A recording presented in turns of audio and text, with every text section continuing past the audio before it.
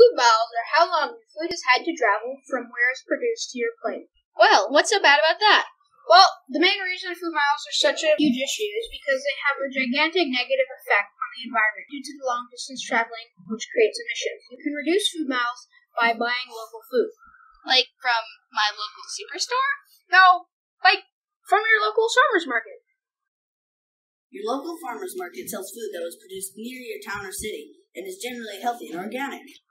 Whoa, where are we? This is the farmer's market, a place where farmers from all over Saskatchewan come to sell their food.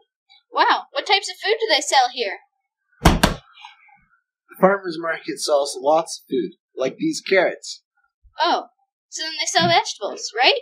Not just vegetables. You can get all sorts of delicious items, like ice cream made of sea buckthorns, all types of meat, pastries, and even these spicy flowers. To decrease the amount of greenhouse gas emissions you create, you can walk your local farmer's market, or if it's too cold, you can take the bus. Hey, that's pretty good.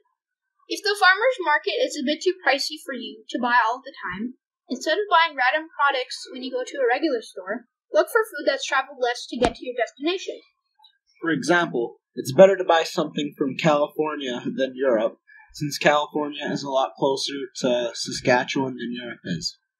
To find these products, look for information on the selected product that tells you where it's from.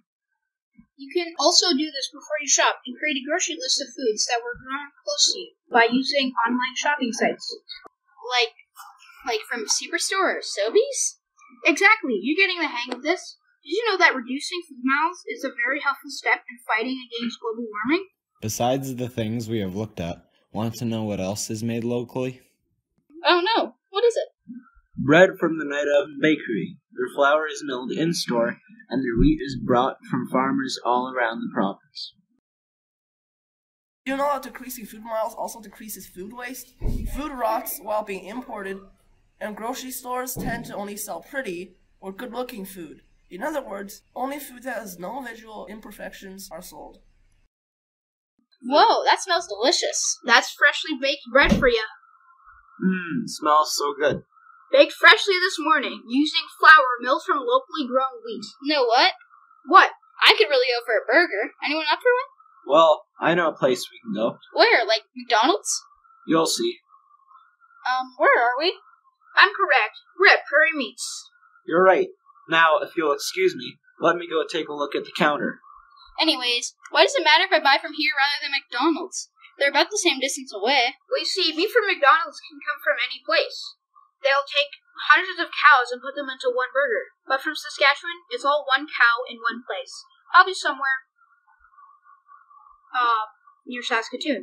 The meat here is butchered here and comes from local farms, all in Saskatchewan. Cool! In addition to saving the environment, you're also supporting your local economy and community. Yet another amazing reason to buy local food. When you purchase local food, it sounds like everyone wins. You're learning fast. You may see that the food is priced slightly higher than the other non-local food. This is due to the fact that they can't produce nearly as much as people with acres of greenhouses and crops that can produce food all year.